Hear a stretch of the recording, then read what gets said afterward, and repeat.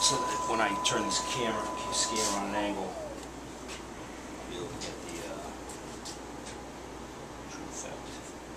This is something we got to do it. We kind of work backwards. Is that we learn to operate the scanner by looking at the screen. It's kind of interesting.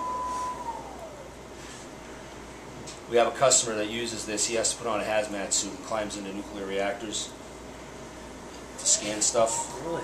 Yeah, and he can't move the laptop around, so he has an extension. He has a 35-foot firewire cable on it, and he wears some Oakley glasses on it with a little screen in front of him, so he can. Okay. It's just a little USB screen. And it works adaptive. So this time the image we see really is the Virgin Mary. Yes, it is. Yeah, see? Unlike the piece of toast. Yes. Sorry. Yes, that's right. It is. So if your hand is a little shaky, does it account for that? So It's that taking. You can see. not that your hand is shaky, but No. Actually, we have a gentleman who uses an 800 to do inspection work, and he does have a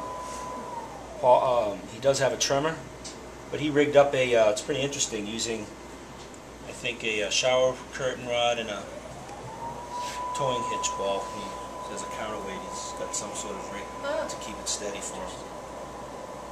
But that's if you're doing. I mean, if you are moving around either too quickly or your hand's shaky, you will get a little bit of noise on the surface.